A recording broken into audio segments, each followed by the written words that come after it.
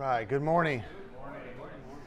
If you would open your copy of God's Word to the book of Psalm 96. And if you're visiting with us this morning and you don't have a Bible, or if you don't have a smartphone and you'd like to follow along, we have some Bibles on the back bookshelf. You can grab one of those and follow along with us. And if you don't own a Bible, you're welcome to keep it. Psalm chapter 96, title of the sermon this morning is Contagious Worship. So let's read the text, and I'll open us in a word of prayer, and then we'll jump into the sermon this morning. Psalm 96, beginning in verse 1. Oh, sing to the Lord a new song. Sing to the Lord, all the earth. Sing to the Lord, bless His name. Tell of His salvation from day to day. Declare His glory among the nations, His marvelous works among all the peoples. For great is the Lord, and greatly to be praised. He is to be feared above all gods. For all the gods of the people are worthless idols, but the Lord made the heavens. Splendor and majesty are before Him. Strength and beauty are in His sanctuary.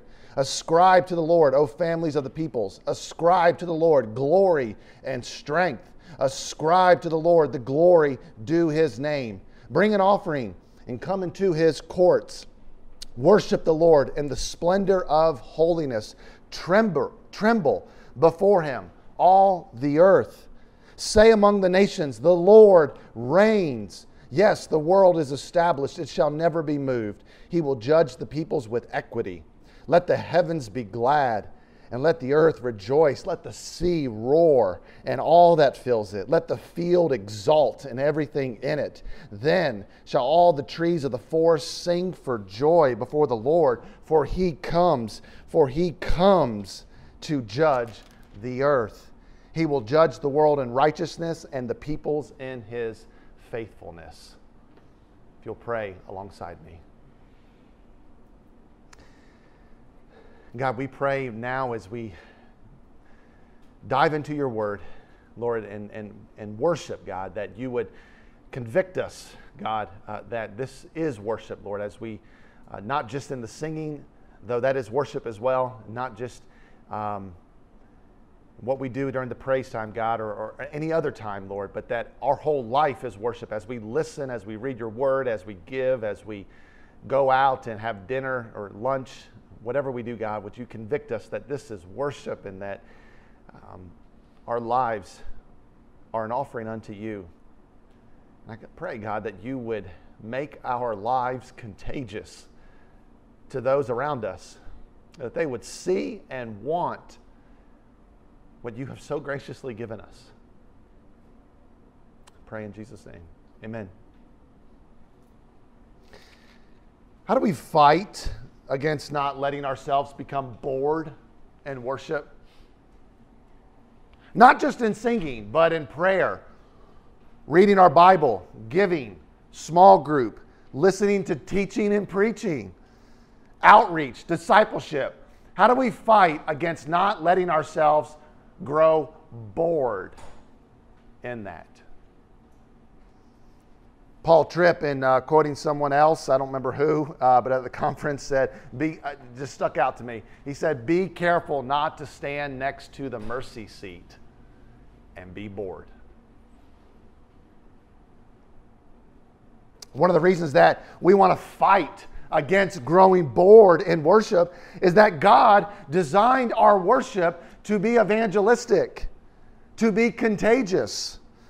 Paul writes to the Corinthians, but if all prophesy and an unbeliever or an outsider enters our worship setting, he is convicted by all, he is called to account by all, the secrets of his heart are disclosed, and so falling on his face, he will worship God and declare that God is really among you. When have you ever seen that happen? Because I want to see that. And Paul says that this can happen. How do we have contagious worship?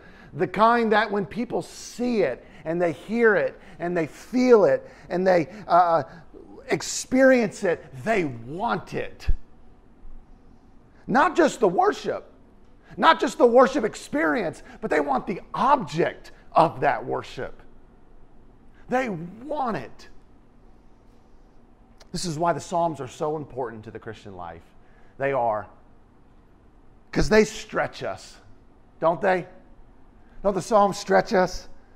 They stretch us in ways that we otherwise wouldn't be stretched. Most of us don't wake up in the morning excited to stretch. I don't know about you. I certainly don't. The only time I've ever stretched in my life is when I was at basketball practice and our coach would bark at us, to hold that stretch 10 more seconds, a little longer. You see, the Psalms serve as that coach, and they come and meet us in our tight lactic acid state. And they help us to stretch ourselves in ways that are uncomfortable,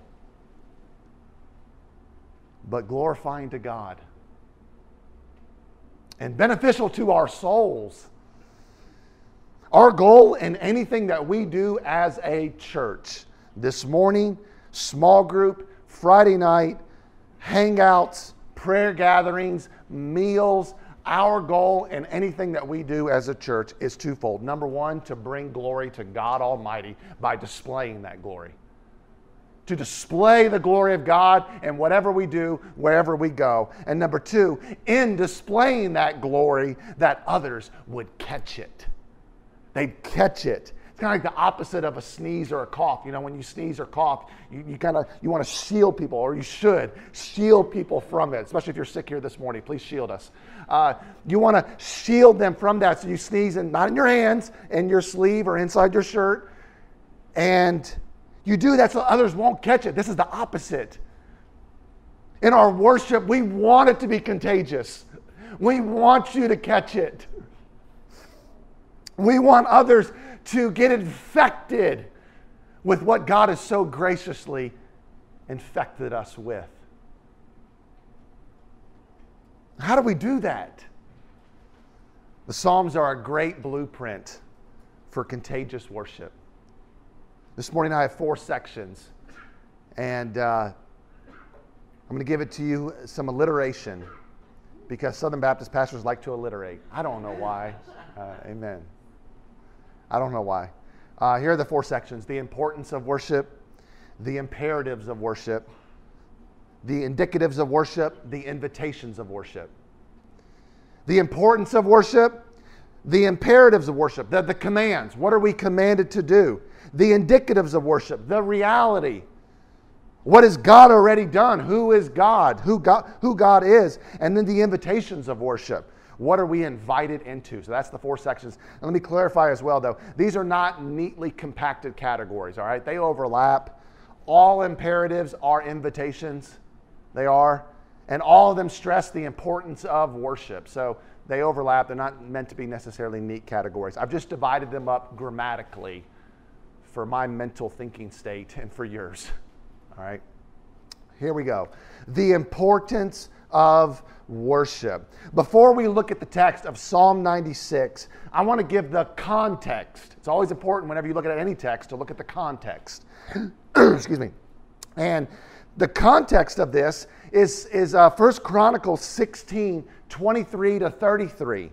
Psalm 96 is actually reproduced in 1 Chronicles 16, 23 to 33. They're not exact duplicates, but they're pretty close. And so what I want to do is I want to spend a few minutes giving the context of 1 Chronicles 16. Now, you can turn there if you want. I would encourage you not to, because I think you'll stop listening to me and start reading the text. And not that that would be bad, but you can read the text anytime. All right. So here's what I want to do. I want to go through this really quickly, and stay with me here, please, because I'm going to bring this home, okay? I'm going to bring it home, and I'm going to make a point. But stay with me, because it's going to be a lot. All right? Here we go. The Philistines had captured the ark during Saul's reign. And so the Philistine is at the camp. Now, they get it back, but it stays at Abinadab's house. And after God removed Saul and anointed King David, David says to his people, let us again go bring the ark of God back to us, for we did not seek it in the days of Saul. We didn't seek it. So they go to Abinadab's house where the ark is. They put it on a cart and they begin moving it. But that's not how they're supposed to be moving it. It's not supposed to be on a cart. It's supposed to be carried with poles.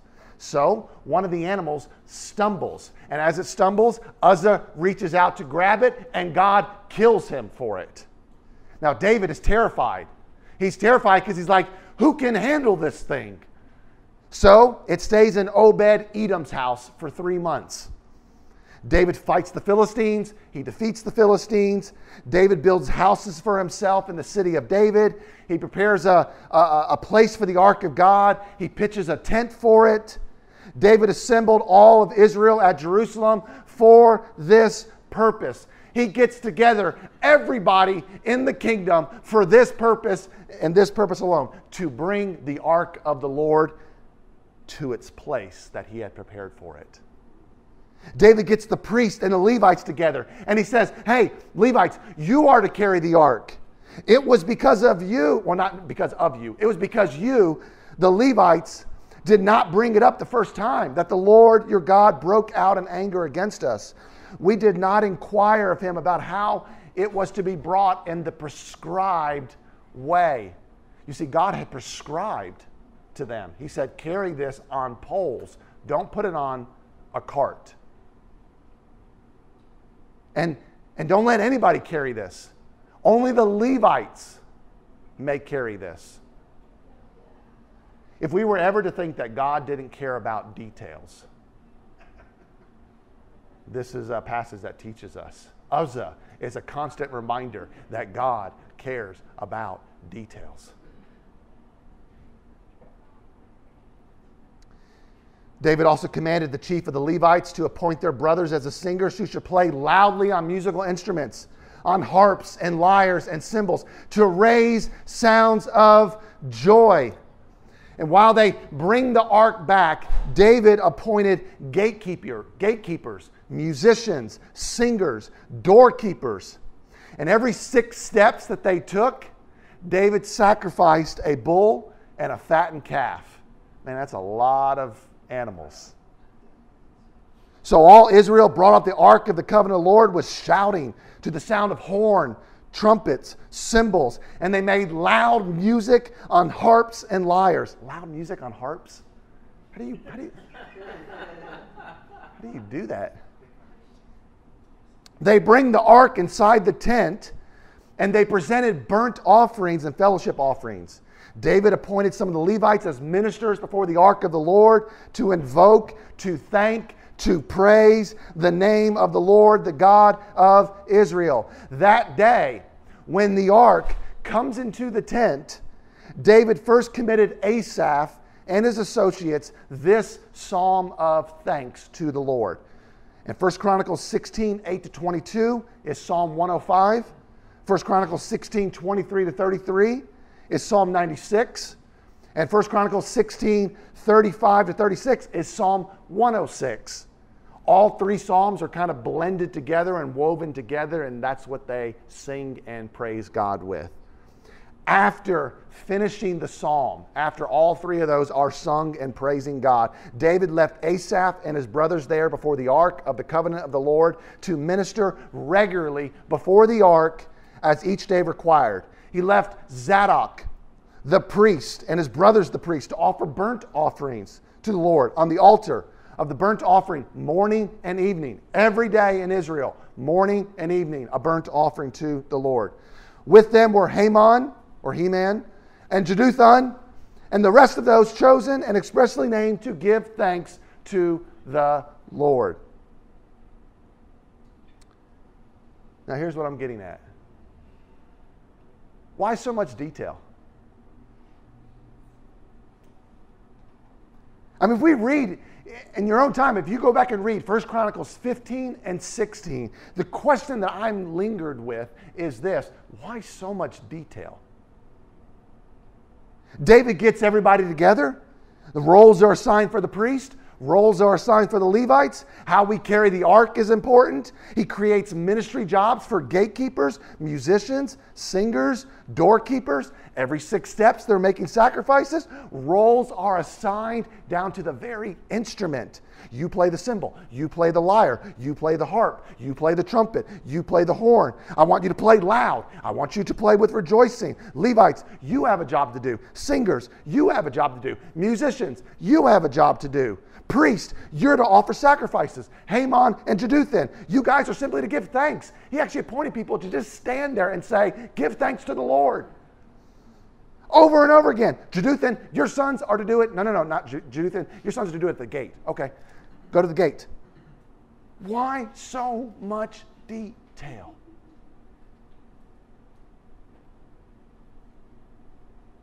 Because worship is the most important thing that we do on this earth.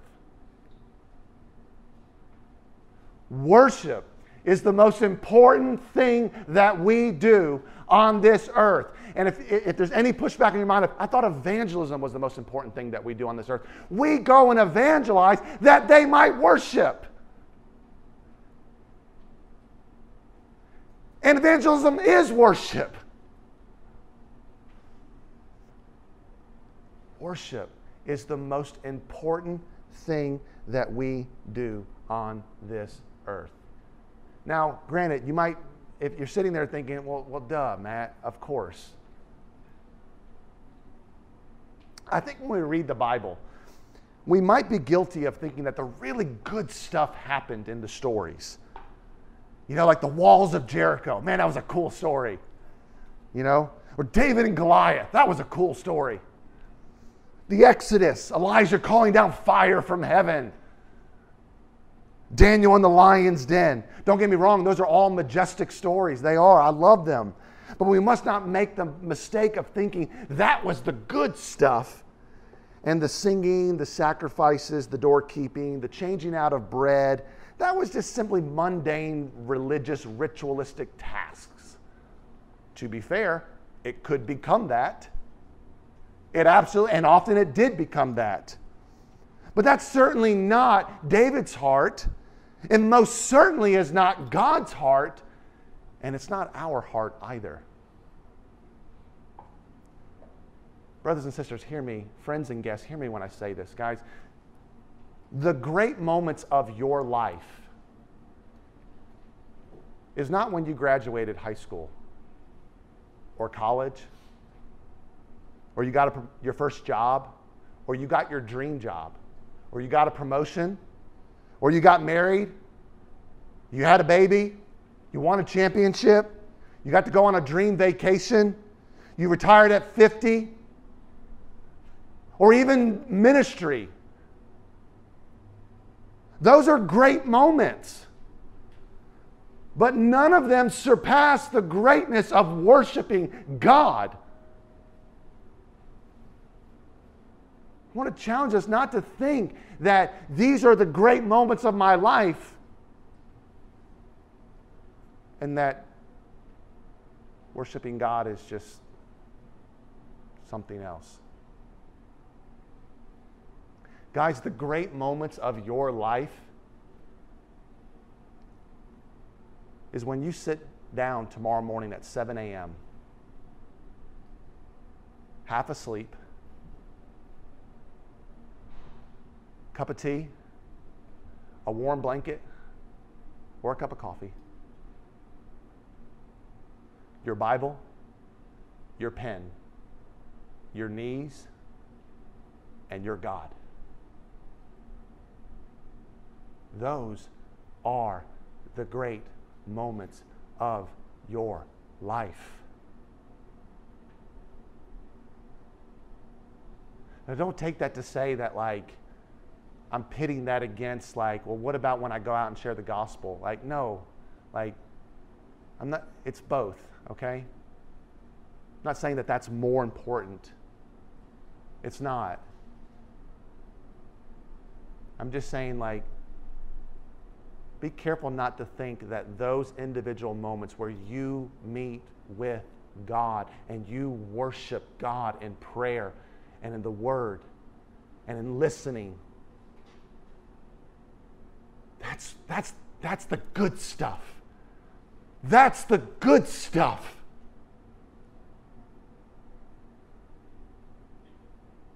Contagious worship is worship that lives as though it is the most important thing that we do in our lives.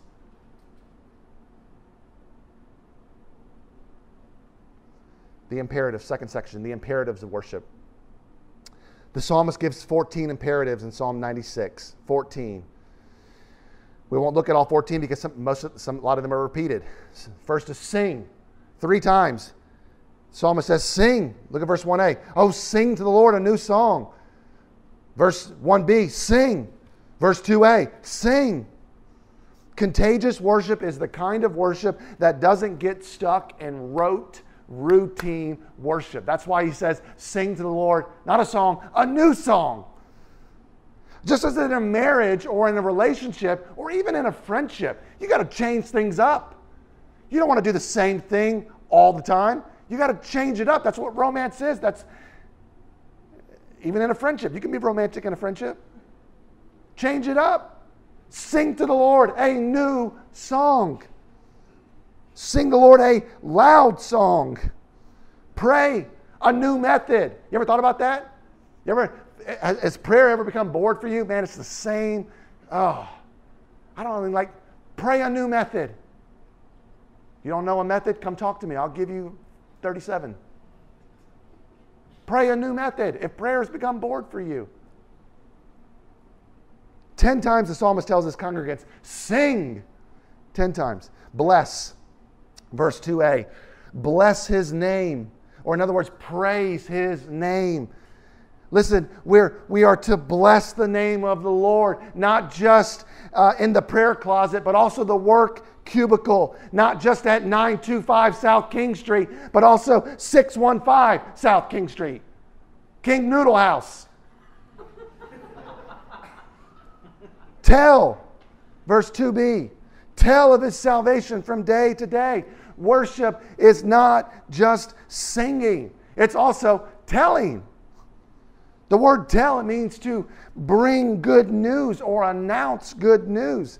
New King James says, proclaim the good news of his salvation from day to day. Listen, the world is filled with bad news. It is. They need people who have good news, even if they don't receive it that way.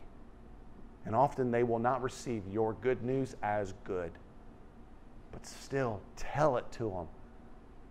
Tell. Declare, verse 3a, declare his glory among the nations. Missions is worship. As John Piper famously said, missions exist because worship doesn't. That's why we go on missions. Because we want to see the nations worship God. If that's not your motivation to go on worship, you're motivated by something incomplete.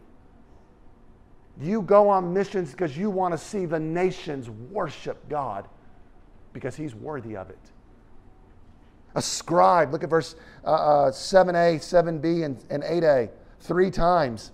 Just like sing in the first 2 verses, that's repeated 3 times. Ascribe is mentioned 3 times.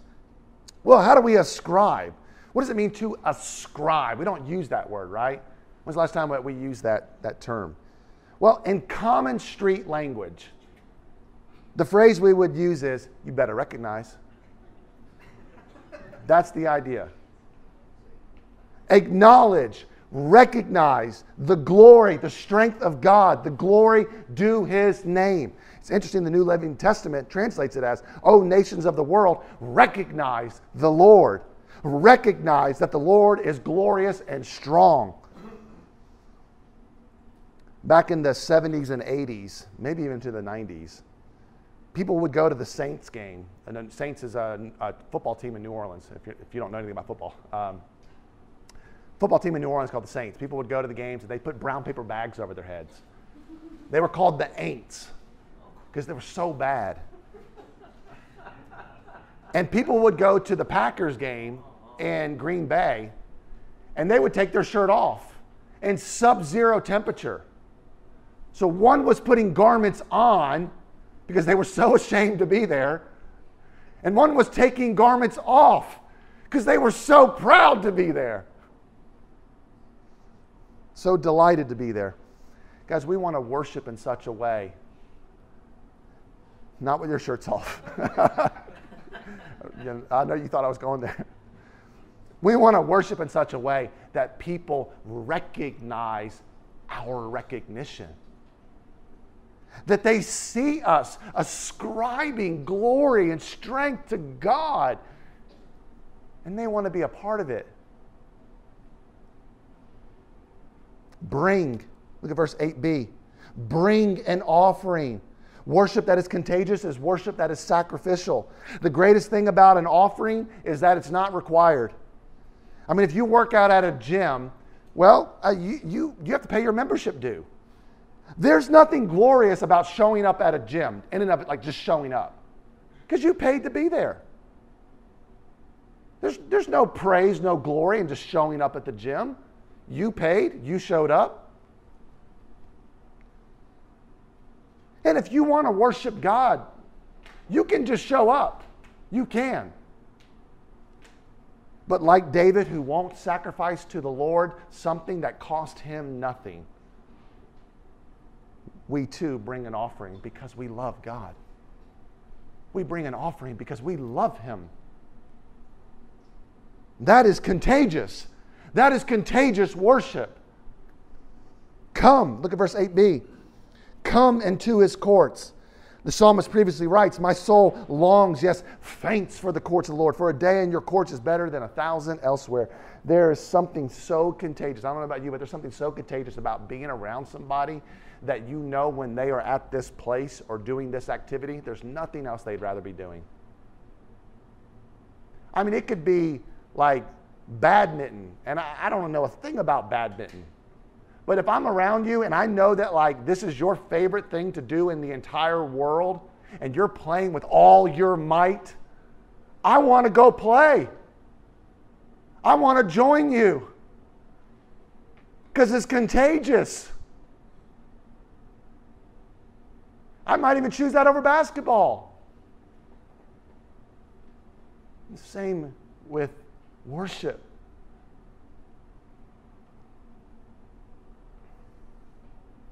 Worship, 9a. Worship the Lord in the splendor of holiness.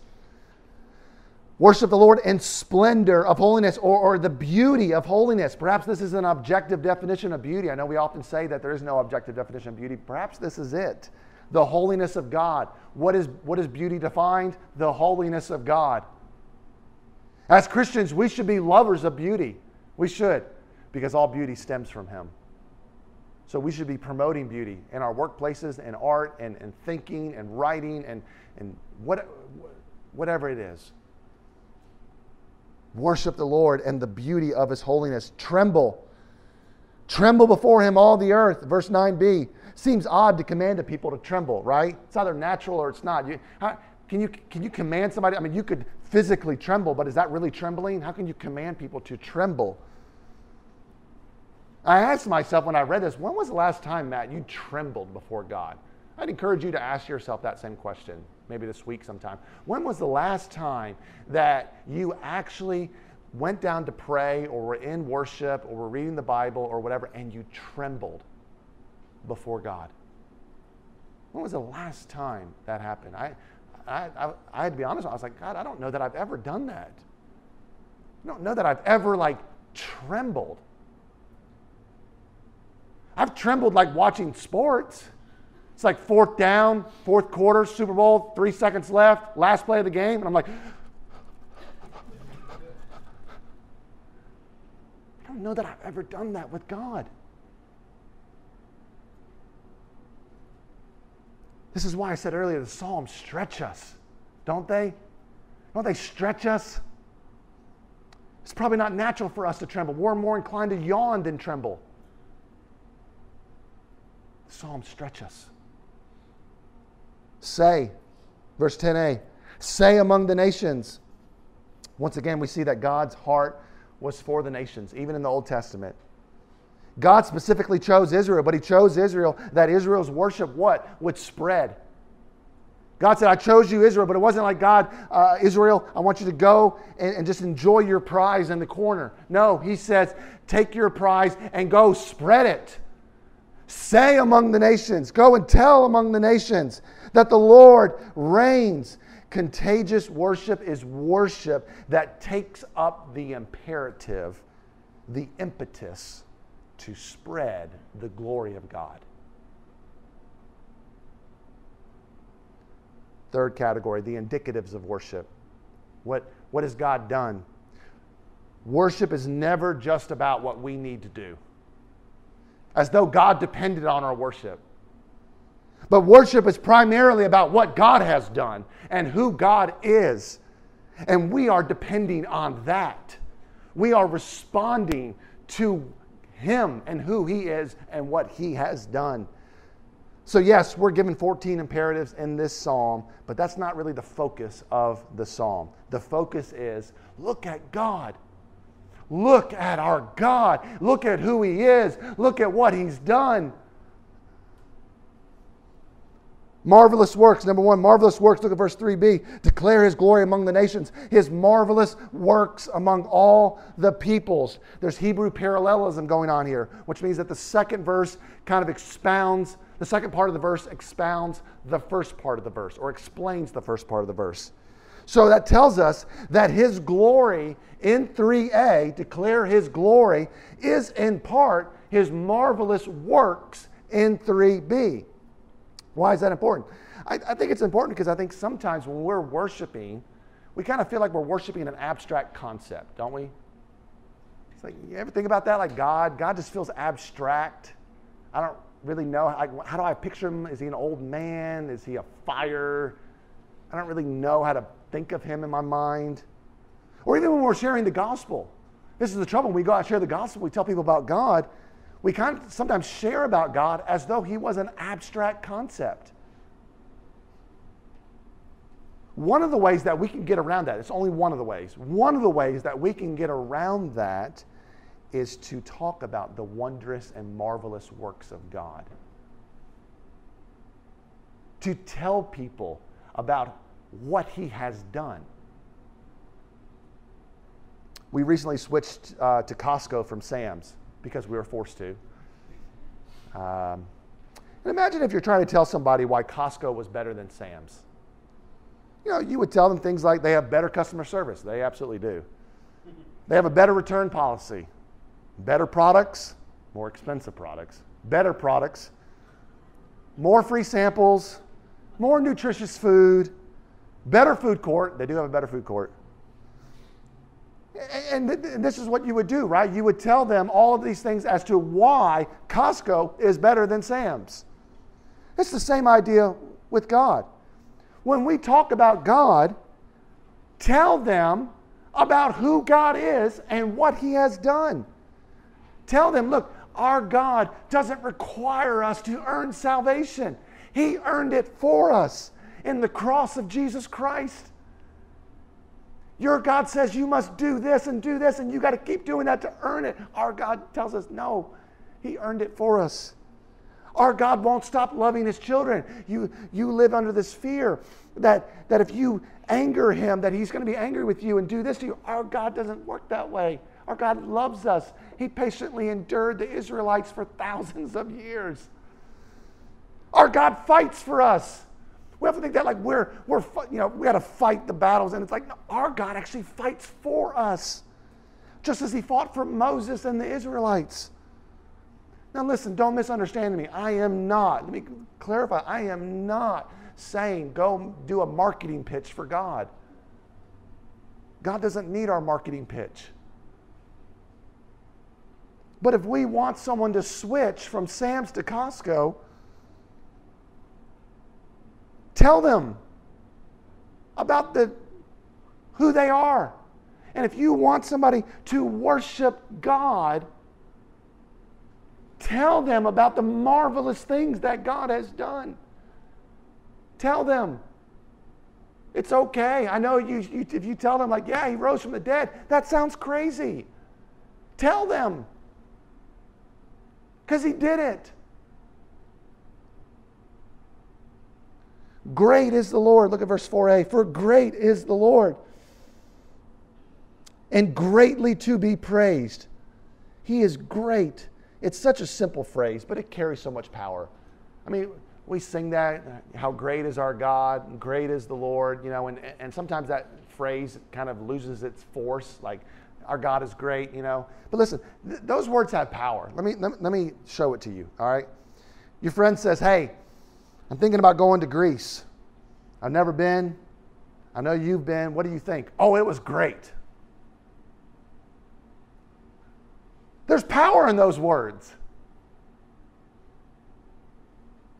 Hey, I can't decide between ABC restaurant and XYZ restaurant. I know you've been to ABC.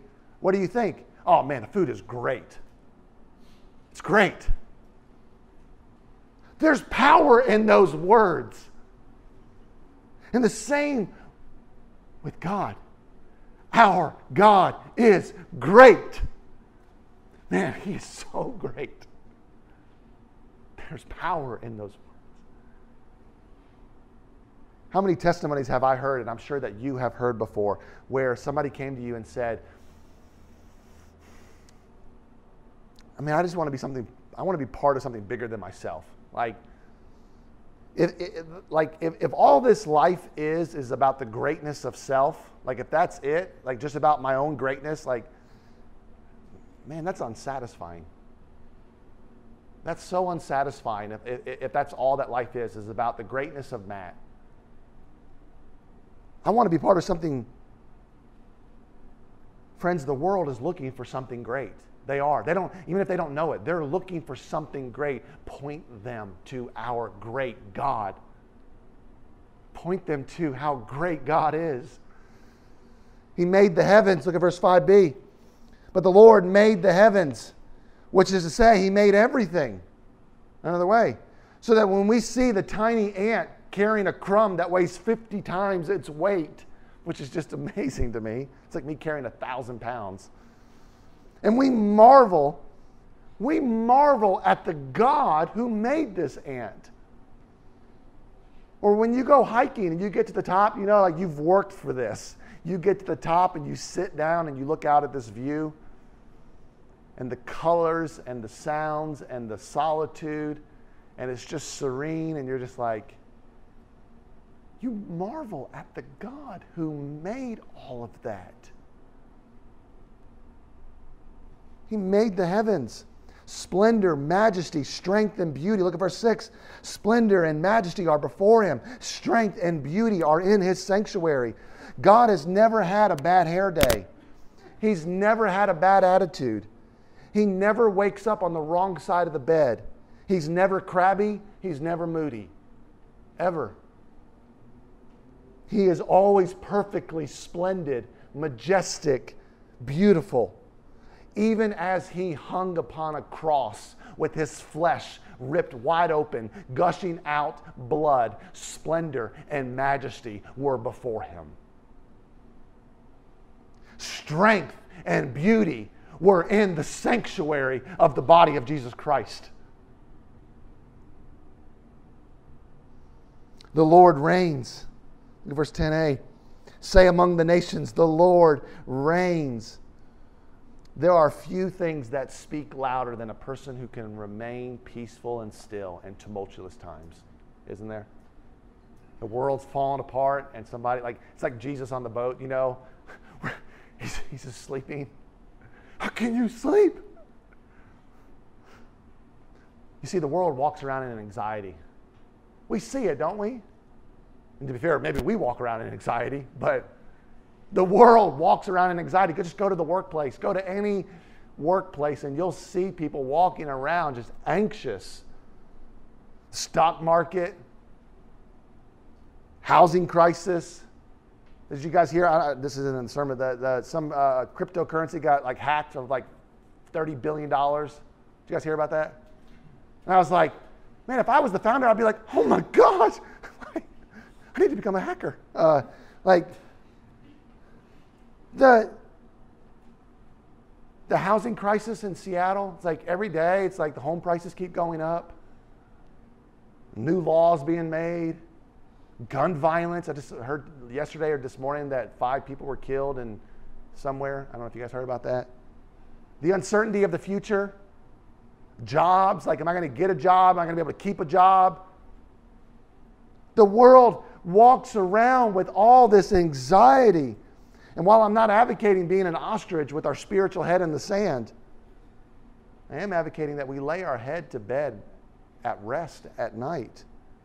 And we maintain our joy and our peace among our friends and our family. Why? Because the Lord reigns.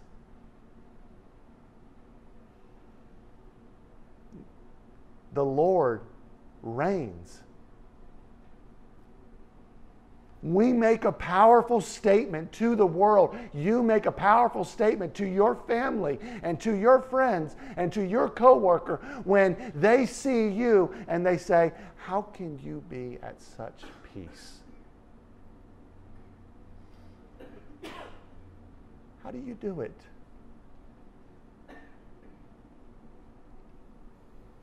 Because the Lord reigns. The world is established, it shall never be moved. Verse 10b. Again, the psalmist is affirming that God is in control. Guys, if the world is established and it won't be moved, how much more is God's plans and purposes for your life established and it won't be moved? Guys, God's plans and purposes for your life is already established. Even your mistakes, He's already algorithmed it into the planning. And it won't be moved. It's established. He will judge with fairness, righteousness, and faithfulness. Look at verse 10c. He will judge them with equity. Verse 13, He comes to judge the earth. He will judge the world in righteousness, the peoples in His faithfulness. We worship a God who will make all things right. He will correct every incorrection. He will right every wrong. He will bring justice to every injustice. He will. This is why men like Job and David and Paul and Jesus were able to worship God in the worst of conditions. They were able to worship God in the worst of injustices. Why? Because they trust that God is acting righteously and faithfully, and He will act righteously and faithfully. Contagious worship is worship that lives in light of what God has already accomplished. Living in light of that. The last one, the invitations of worship. Worship is the greatest invitation. It is. It's not like getting invited to the Oscars or the Super Bowl or dinner with a celebrity. Those would be great, but they don't meet our greatest need. Worship does that. Worship is an invitation to have our greatest need met, which is worship itself. Our greatest need is worship. God is greatly to be praised. Verse 4a. For great is the Lord and greatly to be praised. Not only is God great, He is greatly to be praised. Or in other words, the greatness of our praise is to match the greatness of our God. Certainly, even on our best day, our praise falls immeasurably short of the greatness of God. So we're not saying that our praise could ever match the greatness of God. But this is an invitation to bring our best. We are not coming to worship with our blind and lame animals. We come with our best. We come with hearts open, minds awake, mouth singing, voices declaring, pocketbooks giving, hands serving, knees kneeling. All because, not because you have to, but because God is greatly to be praised. He is to be feared. Verse 4b, He's to be revered, honored. Proverbs tells us that the fear of the Lord is the beginning of wisdom. The fear of the Lord is the beginning of knowledge. You ever been in that place? I'm in this place all the time, so I'm assuming you are at least some of the time, if not all the time. I just wish I knew the right thing to do. I wish I knew how to make good decisions. I wish I knew the answers to these questions. Like, I don't know what to do. I don't know who to date. I don't know what home to buy. I don't know where to go to school. I don't know if I should go back to school and get my master's. I don't know what to do. What's the answer to that? Is there an answer to that? God invites you to get wisdom, to get knowledge. How? Through the fear of the Lord. That's why when we hear, oh, fear God, it's not like, oh gosh. No, it's like, oh yes. May I fear Him, that I would get wisdom and knowledge. And then lastly, 5 examples of personification. Let the heavens be glad, verse 11a. Let the earth rejoice, verse 11a. Let the sea roar, verse 11b. Let the field exult, verse 12a. Let the trees of the forest sing for joy, verse 12b. God has made everything in His creation contagious for worship. God designed the world in such a way that the heavens declare the glory of God. He designed it in such a way that His invisible attributes, namely His eternal power and divine nature, have been clearly perceived ever since the creation of the world and the things that are made. Every day the sun wakes up and burns with worship for God. Every day the waves crash upon the shore, declaring praise to their Maker. Every day the trees grow higher and stronger, reaching out to praise their Maker. And every day at 5 a.m., the birds outside my window sing praise to God. And this majestic ensemble is going on around us every day. And God invites us to step up onto the choir platform and to join the chorus. Not just in singing, but with our lives. Our worship will either be innocuous or contagious. Or another way to put it, our lives, your life, will either be innocuous or contagious. It will be one or the other. Let's live in such a way that our worship of God is contagious to those around us.